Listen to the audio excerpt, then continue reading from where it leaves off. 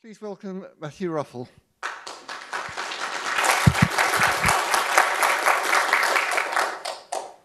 Hi everyone, so my name is Matthew Ruffell. I'm going to give my talk, Maintaining the Unmaintainable, picking up the baton of a secure kernel patch set. So just before I start, I've just got to say a couple things. This talk's going to be talking about the status of some patch sets and some features of some patch sets. Now this reflects my fork called Dapper Secure Kernel Patchset and its stable variant. Now, this talk does not represent the current status or features of the current grsecurity patchset made by Open Source Security Inc. Now, there is going to be some overlap. That's due to Dapper Secure Kernel Patchset being a fork which branched off from 2 years ago. And I'm not affiliated with Open Source Security Inc. or have anything to do with the company or the current grsecurity patchset. I'd make this absolutely clear. Cool. So there's a kernel patchset called grsecurity, and it focuses on improving security. It's made by Open Source Security Inc. It's been around a long time, nearly 20 years in fact, and it's contained a lot of technological breakthroughs throughout the years, such as address space layout randomization, which is now implemented in pretty much every mainstream operating system, and SMAP, which is advanced memory segmentation, which is literally baked into the silicon on your Intel processors. In April 2017, Open Source Security, they basically decided to pull their public releases, and they suggested that the community step up and maintain it themselves. Now at the time I was developing my own secure Linux distro called Dapper Linux, and it uses a grsecurity patched kernel, so I was kind of stuck. It was a huge spanner in the works, and I had to do something about it, because either I don't have a distro anymore, or I step up, learn kernel development, and maintain the patch set by myself. And that's what I did. Even though I was a complete kernel newbie at the time. I ended up being the last maintainer for a public release of the patch set in its entirety, which is pretty cool. So the purpose of this patch set is to go above and beyond upstream in terms of security and hardening. It doesn't focus so much on fixing individual instances of bugs, but instead eliminating entire classes of vulnerabilities. The goal is to attain self-defense against unknown exploits. And because of this, a patched kernel is typically not affected by the latest exploit to hit mailing lists. The idea is to basically increase the cost of exploitation, because most normal exploits will fail. So the ones that do work, they're more valuable, right? Attackers now need to weigh up the risk-reward when they're going after a target. Do I go attack this target and risk revealing that I have this exploit that works, or do I keep it secret and use it for later?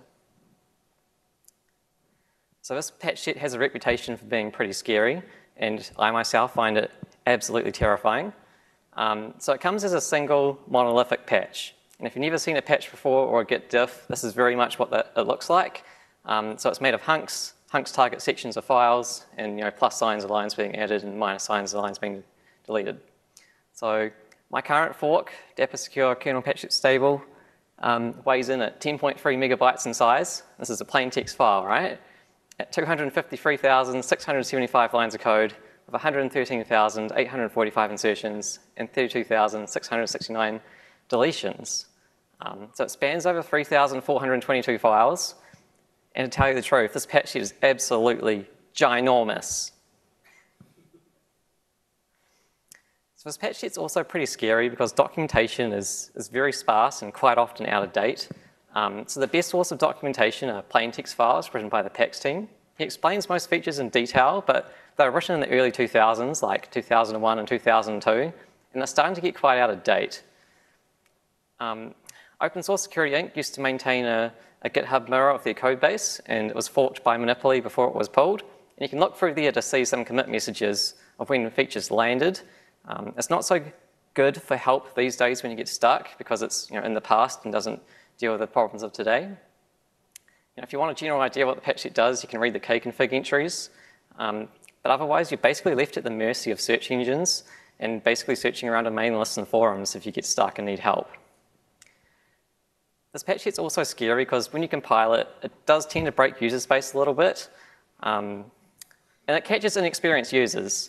So the very first time I booted a patch kernel, it started up fine. I was like, yes, I'm going to be secure now. Then all of a sudden, GDM just dies, right? So it gets segfaulted. So GDM violates an mprotect principle. The kernel didn't like that, so of course it just killed it. But you know, the init system didn't notice that GTM had died, and all my virtual terminals were busted and weren't working, so I basically balked my install. Very fun. So the patch set basically focuses on technological greatness. It throws maintainability completely out the window. So there's not a lot of comments inside the patch set either. You're mostly just steering at, you know, diffs. All right, so you're probably sitting there wondering, like, how are these classes vulnerabilities eliminated? So I'll give you a quick overview of the features. So the patch set's mostly split into three sort of parts. We have GCC plugins, we have some core kernel enhancements, and a whole bunch of miscellaneous fixes. Now, a lot of these do break user space or have significant performance impact. Like, you can't just get like mitigating all of these classes of vulnerabilities for free. You have to pay for it. You pay for it through slightly broken user space or high performance impact. So GCC plugins. The idea behind the GCC plugins in this patch set are intended to, you know, greatly improve security for the least amount of effort. So the idea is that they're easy to maintain and they're portable. So you can move them between different architectures with basically no code changes. You can even use them in programs which aren't the kernel, such as core utils. The idea is to reduce the amount of work through automation and keep the patch set smaller because you don't have to include a whole bunch of trivial patches. First up is Pax Constify plugin. Basically, this acts on structs that only contain function pointers. The idea is to make all the fields constant. Just so during runtime, like, you can't actually modify these function pointers or overwrite them. And it's denoted by the noconst and doconst annotations. There's grsec ran struct. Basically, this is again for structs that only contain function pointers. It randomizes the layout of structs. So structs will have a base address and they'll have fields inside of it. All the fields get randomized to different locations. If an attacker was, you know, making an exploit that required knowledge of a particular function pointer, suddenly it adds the requirement they need an info leak to be able to track down where on that struct that function pointer is placed. So it just makes the attacker's life harder. This isn't as effective on distro kernels because attackers could just pull down a copy of the kernel, right? Figure out what seed was used during build and use that to de-randomize. So it's excellent if you compile your own kernel, but I'm guessing not a lot of people compile their own kernels these days, right? So it's still worthwhile for distros because, you know, each build uses a different seed. So if an attacker was going to try and exploit like a large organization, not everyone would be running the exact same kernel update because they might be a week or two behind. So the seed will be different on all those builds. It's noted by the randomized layout annotation, and it's upstream by case clock in Linux 4.13. We've got Pax memory stack leak. Basically, right before a syscall returns, the kernel stack that was used during that syscall is erased. The idea is to prevent info leaks from uninitialized variables left on the stack. And what I mean by that is that, you know, C's a pretty basic programming language. If you don't initialize variables at the start, they take whatever value was there in memory.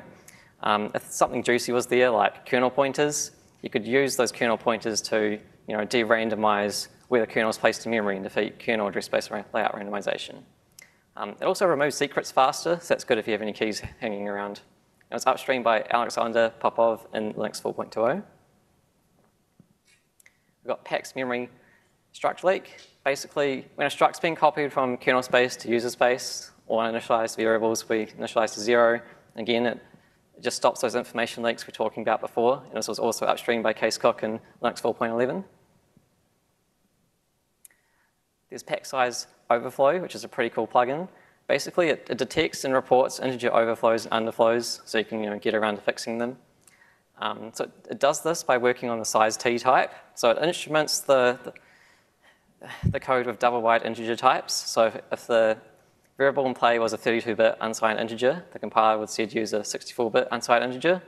And then during runtime, it just watches like the increments and that sort of thing.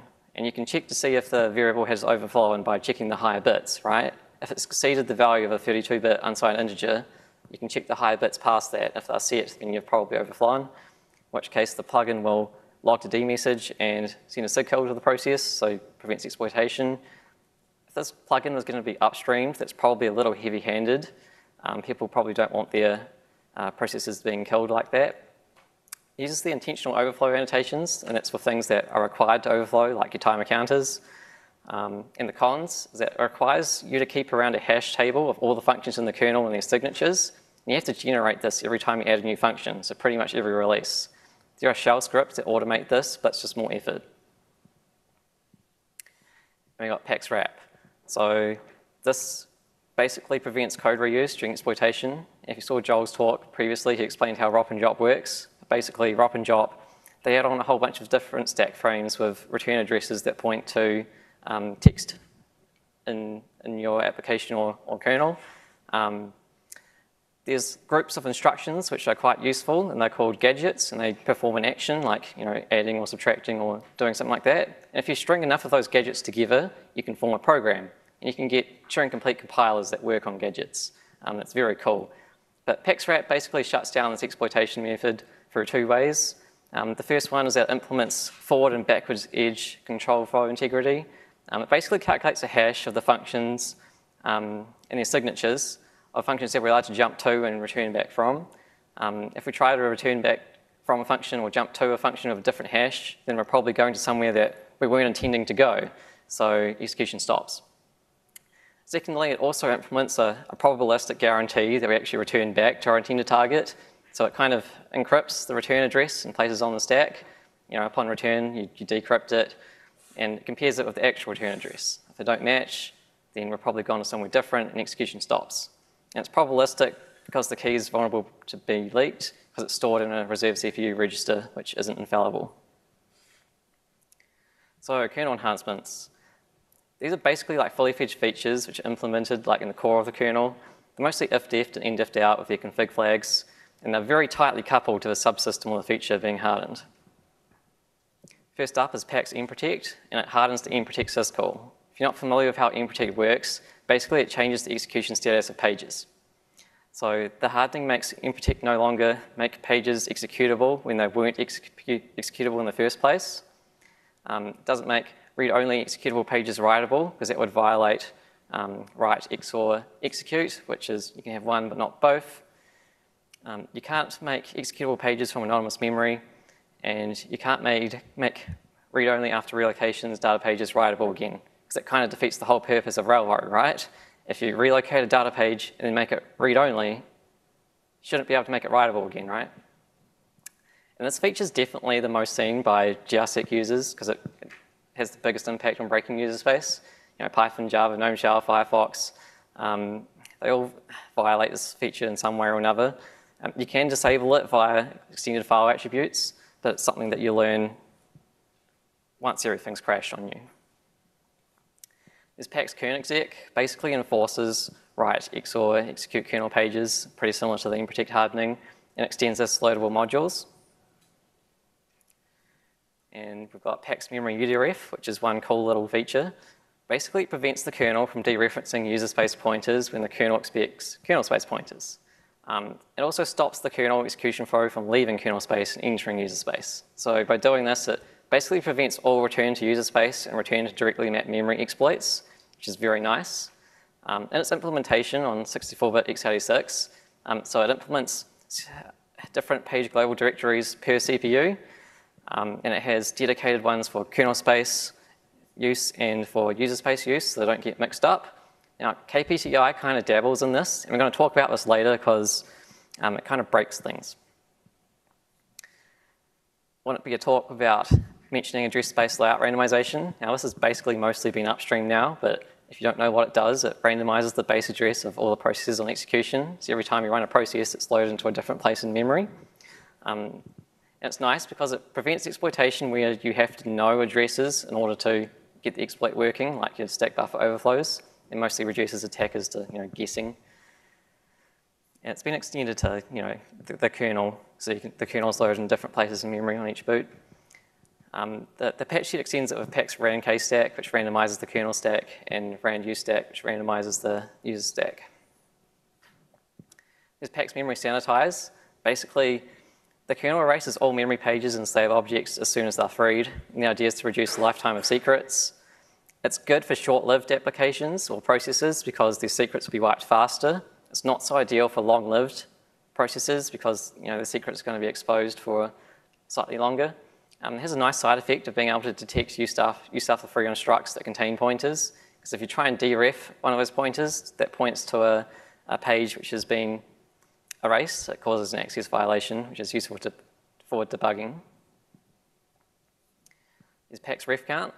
Basically, it detects and prevents object reference counters from overflowing.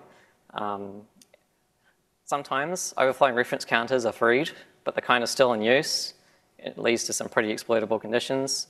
So it's built on top of the atomic T infrastructure, and it's replaced by atomic unchecked T, and then the associated functions like atomic add, atomic dec, they're extended to atomic unchecked add, unchecked dec. This was upstreamed by many cool developers in Linux 4.11, 13, and 15, and is known as ref count T infrastructure upstream. We've got pax user copy.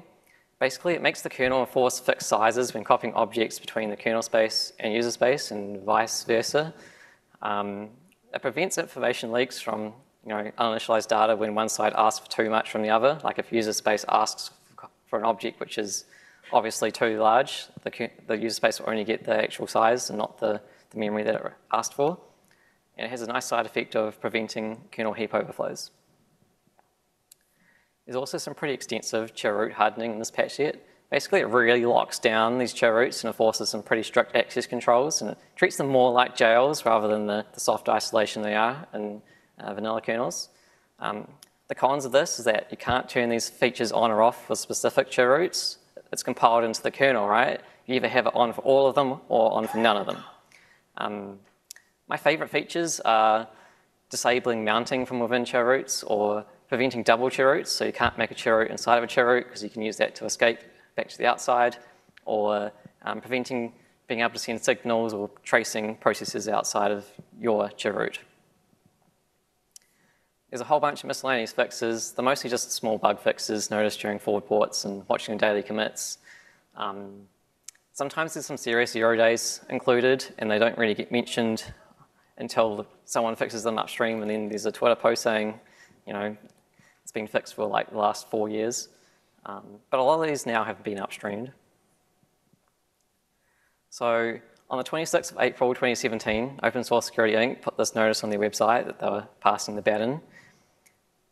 They basically said, today we're handing over future maintenance of the grsecurity test patches to the community.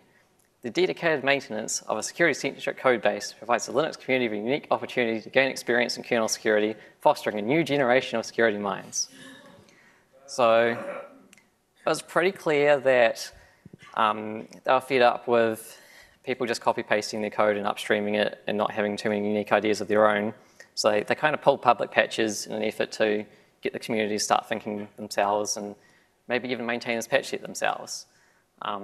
So they only left their previous patch to Linux 4.9.24, which is okay, it's an LTS release.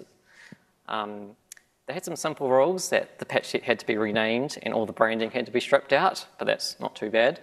But it's pretty clear from the features that I explained before that there's some pretty large shoes to fill. Now at the time, I was building my secure Linux distribution, Dapper Linux. And the idea is that you bring together all the cool open source security projects together in one easy to use distro that you can just boot up on a live CD and check them all out, right? Now its kernel was a grsecurity patch kernel, and I had pretty much every security feature turned on and running. I spent a long time going around all my applications setting the right protect flags so they all worked flawlessly. In terms of user space, it's got sandboxing. All the applications use Flatpak, which is cool. But all of a sudden, I was left high and dry. I don't have a kernel anymore. I'm not going to get updates. What am I going to do? So I didn't really want to give up on the technological advancements that the patch set provides. I thought it was pretty cool, and I wanted to sort of learn how it worked. Now, at the time, I was a complete kernel newbie. I'd only compiled my kernel, my first kernel, 5 months prior. But I decided to learn kernel development and keep it and try and maintain the patch set for as long as I could. I treated it as a call to adventure. It wasn't a bad thing. It was something that was an opportunity for me to learn something. So I was like, okay, let's go. So the first thing I did was I attempted to port the patch set to new major kernel versions. So 4.9 is a nice stable LTS, right? 4.10 was out at that time, and 4.11 was literally a week away. So I was like, if I sit around, I'm going to get too far behind, and I'm never going to be able to forward port this patch set. So the first thing I did was that I split the big monolithic patch into individual files. all the hunks that belong in a particular file goes and lives in the file by itself. So I now had 3,500 different files, right? That's when I started to do some pretty naive attempts to, automate maintenance of this patch set. So you git merge, your patch with the fuzz level set on. But then I found a tool called Wiggle, and there's a screenshot of Wiggle up here. It's basically this cool little terminal tool that has a nice ncursors interface. You can scroll through all these different patches, and you can see if Wiggle can automatically wiggle the patches into place, and the green ones. The blue ones, they don't need anything done to them. The red ones are, need some attention that you have to do yourself. So I basically wiggled everything to place and fixed the ones that Wiggle couldn't do. But when I was fixing all the compile errors, there was a lot of incorrect fuzzy placement. Some lines were like duplicated or put in the completely wrong place. And if you've got a patch set with 113,000 insertions, and this is in kernel land too, right? You're going to get some strange behavior if you have duplicated lines. So I was like, you know what, this isn't going to work. So I abandoned it and reverted all of my patches. And I just used the standard patch tool with the fuzz level set to 0. So if even one line was out, then I had to manually fix it, which was very tedious. So if you want to know how much effort it takes to sort of forward port between versions, I dug out my Git history. So I skipped from going 4.9 to 4.10 because 4.11 was literally out when I decided to take on this project. So between 4.9 to 4.11, I actually completed this port. At the start, there were 75 files with 134 hunks in conflict, which doesn't actually sound like that many, and it's not. But once you've actually started to fix compile errors and stuff like that, I changed 221 files with 1,258 insertions and 6,808 deletions. And then I tried to boot, and then of course, I got halfway through boot, and then it just stopped. And you're like, oh, okay, let's debug this. Let's throw it in queuing memory. Let's put GDB attached to this virtual machine, right? And then you see the backtrace, and it gets stuck halfway through a block of assembly, and you're like, oh. By now, 4.12 had been out for a week. I'm like, do I debug this, or do I keep on chasing the latest upstream? So I was like, you know what? If I get behind, I'm never going to be able to catch up. Let's keep chasing upstream. So going between 4.11 to 4.12, at the start, there was 257 files now in conflict with 560 broken hunks. I'd done about 70 of these files with 340 insertions and 796 deletions, but I got busy and demotivated because I think in 4.12, fifth level paging came in, and I had to extensively rewrite some of the MM stuff. I'm just like, let's just deal with this later, So I left most of it for 4.13. Then 4.13 came around, so I actually had to start doing something, right? So going from 4.12 to 4.13, at the start, there was 461 files now in conflict with 1,337 broken hunks. So I was like, okay. At the end of the forward port, I did finish it. There was 755 files changed with 3,390 insertions and 27,320 deletions. You can start to see how a lot of this patch sheet was done to be upstreamed at this point in time, and you can definitely see that in the deletion count.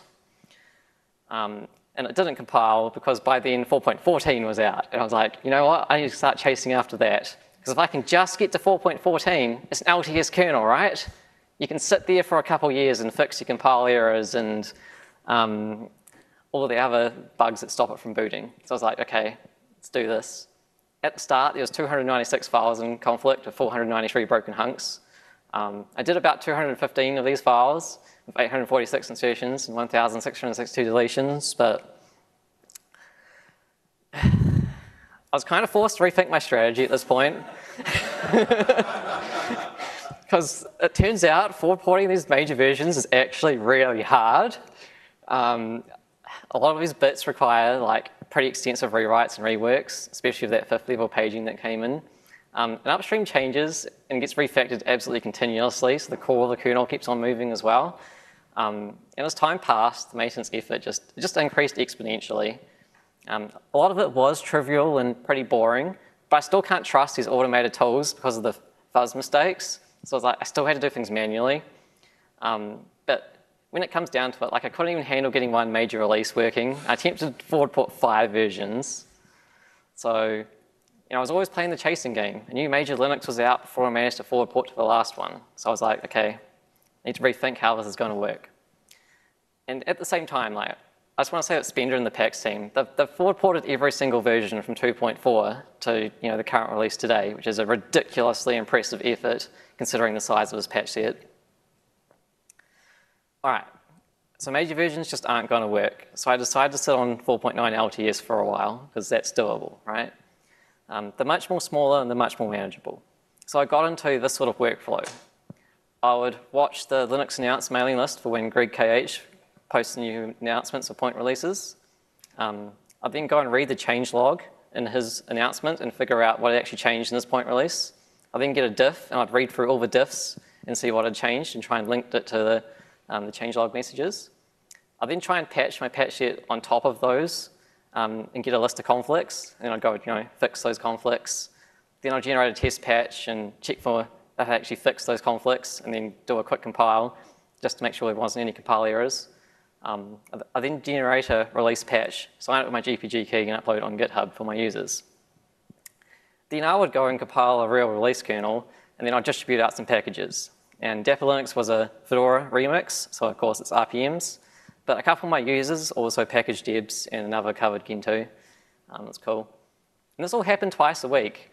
Sometimes I wait until the weekend when you get busy, but this mostly happens twice a week. So it's actually, maintaining this LTS release is a surprisingly amount of work. Now, I kept on doing this for about, a year and a half, and everything was fine, but point releases just started getting bigger and bigger and bigger. Like, they started out about 1,000 lines, right? Then they went to 2,000 lines, then 3,000 lines, then 4,000 lines. And even now and again, we get a freak 10,000 line point release. Now, that's great, right? Lots of upstream stuff is being backported to 4.9, which is great. It needs it for longevity, right? But it increases maintenance effort. Then Fedora changed its default compiler from GCC 7 to GCC 8.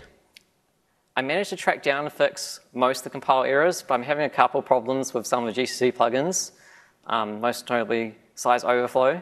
I still haven't quite worked out the problem yet, but you feed literally the same SRPM to GCC 7, it works fine. GCC 8, it compiles, but it won't boot. It's very strange. I have to debug it sometime. And then at the start of last year, Meltdown Inspector came out. And this really, really threw a spanner in the works. Like, okay. So talking back to that UDRF feature, right? How it modifies a lot of the core of the kernel. So in this implementation, it does have a per CPU page global directory, right? So KPCI also implements this, but it implements it slightly differently. And the two implementations, they're not quite compatible, and you can't quite merge them together to do the same thing. And there's numerous other instances in the patch set where it conflicts some of the Spectre mitigations. Like there's some large blocks of assembly where just some XOR, RX, RX, XOR, RBX, RBX instructions are inserted to zero out the registers after some calls were made. So the patch set has been doing this for like the last 5, 6, 7, maybe more years, right? But again, the two implementations were incompatible and I couldn't merge them together without wrecking some things. So I had to change how I maintain the kernel. It was pretty clear that the Meltdown Spectre mitigations just weren't going to gel with this patch set. So I basically had to revert all the Meltdown Spectre mitigations, right? But it meant that in the future, I now have to cherry pick all my patches, taking the ones that don't have anything to do with Meltdown Spectre, and then reverting all the ones to do with Meltdown Spectre. But this is a problem, right? You're never ever supposed to cherry pick patches. That's one of Greg KH's golden rules. So my users then had to decide, do they take the patch set of all this cold hardening, or do they move to an upstream kernel, have the Meltdown Spectre mitigations, and all the other cool stuff which has happened since then? I lost a lot of users at this point. I'll just give a quick timeline of some maintainers. So Hard and Gentoo, they dropped the grsec patch set on the 19th of August 2017.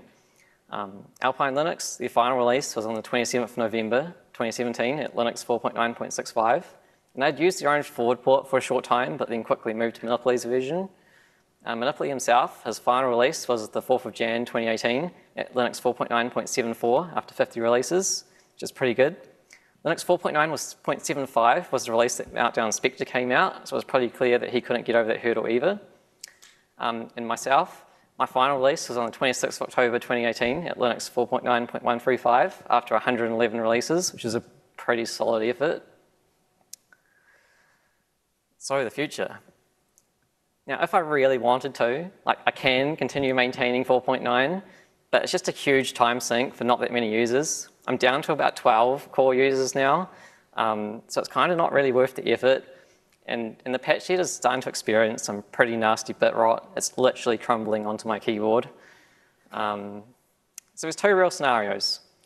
You split out all the core features of the patch sheet, like the ones that I explained, and you put them into your own file. All the protect changes in one file, all the size overflow changes in one file, and you maintain those core features as a set, or you just cherry pick specific features and then upstream them, which is the view that the community has basically taken and is probably the right idea. So what I think should be kept in the future, I definitely think all the GCC plugins, they're definitely prime candidates to maintaining and upstreaming because they have the most benefit for the least work.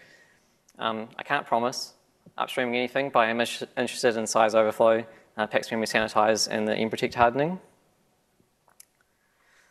So some lessons learned. There's some pretty wise words from Case Cook in an email that forks are always a risk. If you depend on a fork for your project, you're at the mercy of whoever maintains this fork. They can go away at any time, and you have to be aware of this. If you aren't prepared to take on the project yourself to maintain it, you probably shouldn't use that fork. And there'll always be another wall. I slammed into my first wall when the Meltdown Spectre mitigations came out, right? But I kind of got over it by ignoring it and reverting the patches and kept on moving. But I slammed into it a second time when grsec decided to backport object tool from Linux 4.14 to 4.9. It completely broke my patch set, and I had to end up reverting that as well. So I then had another thing to cherry pick around when I was maintaining the patch set. And I slammed into my third wall with the announcement of the more Spectre vulnerabilities that were discovered about 3 or 4 months ago. And that's when I decided it was time to call it quits and move upstream. I just want to say that you also have it within you to maintain your favorite projects for a short while. Like, it doesn't matter if they went unmaintained. You can still get a copy of the source, learn about it, and maintain it for a short while. You're never going to be as good as the original developers, but you can definitely keep it alive for a year or two. Upstreaming will always have a larger impact on lifespan than forks. It's pretty clear. You definitely see it in Android land and that sort of thing.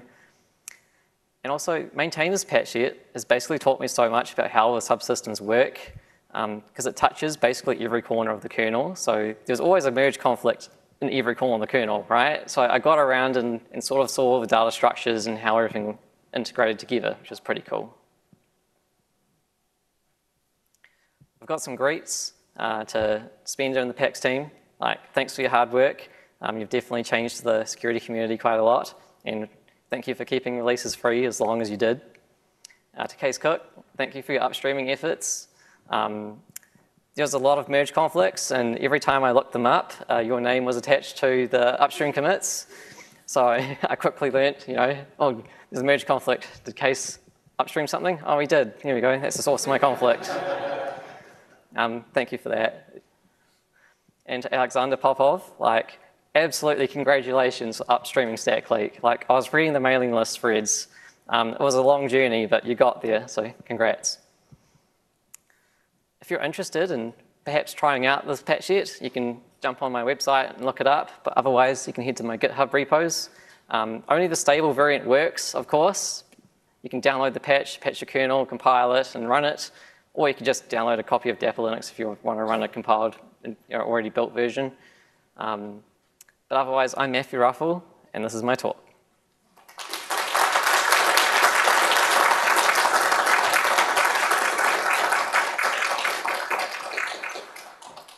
We have time for questions.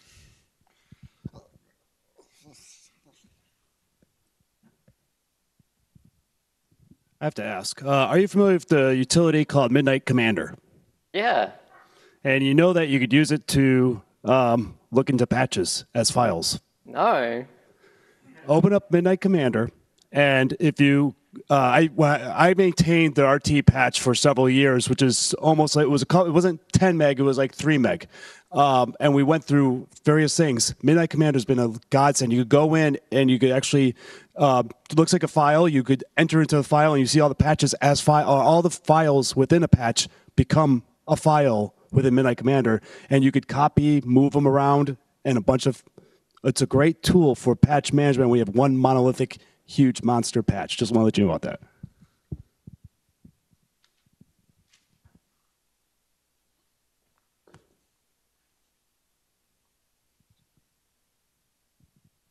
You mentioned that UDREF helps with mitigating ret to dir attacks. Can you elaborate on that a little bit? So it's basically going back to the return to user space sort of thing. You can directly map memory to head to user space. So it blocks out leaving kernel space and heading to user space via directly map memory. I'm pretty sure that's how it's implemented. But like, if you really want to know, you can know for sure by pulling down the PAX team's plain text documentation on how he implemented it. That's probably going to answer your question. Well, I've read it, and it doesn't. Thank you.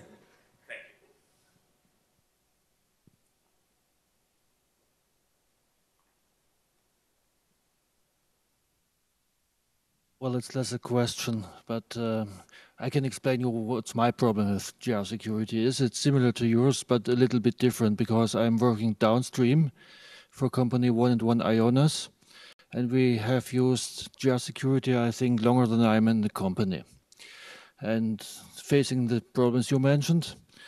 But from all of those features, we are using only 29. Okay, and most of them start with chroot dot something. So I have a different approach to the problem. At the moment we have 3.16 in production. Okay, you can imagine why. Well, it takes some time to get to the next, because the kernel is rolled out to about 20,000 machines. Okay, so at the moment I have prepared 4.4, and based on the grsecurity for that release, which is a lower number than yours, I have started creating patch sets only for the only for the features, and at the moment I have 11 of them, and I want to publish them somewhere now more stable, and I have some experience from real data center, and I would provide it to you and to Kees and other people just for reference. So my goal is not getting it upstreams, but having a methodology how to look possibility of view to these patches, and I'm not file-based, I'm feature-based. So the base is kconfig options, and I have discovered several anomalies in the patch set, in the original one. There are several features where no kconfig option exists, but just by applying the patch, it already is effective. There's a lot of automatic patches. Some of them should be created. Right? In one case, I've already created one, but there are several other ones. So I will invent new grsecurity options not present in the original patch. And then there are cyclic dependencies. And several other things which I just noticed, and I think Kees noticed also some of them. And I'm not yet sure what to do with them, so we should get into some discussion there. So it's not a question, but it's just a remark from me, and I congratulate you that you tried it, and it's clear to me that, okay, it's really unmaintainable. You're right. And yes, really, I just I have no time for grsecurity. I have to do much of other work, and this is to survive. I can only just draw out of, leeching out of what's important for me. It's the only chance to survive this. Okay.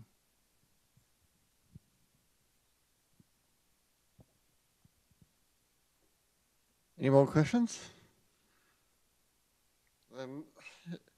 If we can all thank a scarily persistent and brave person. Thank you for Thank you.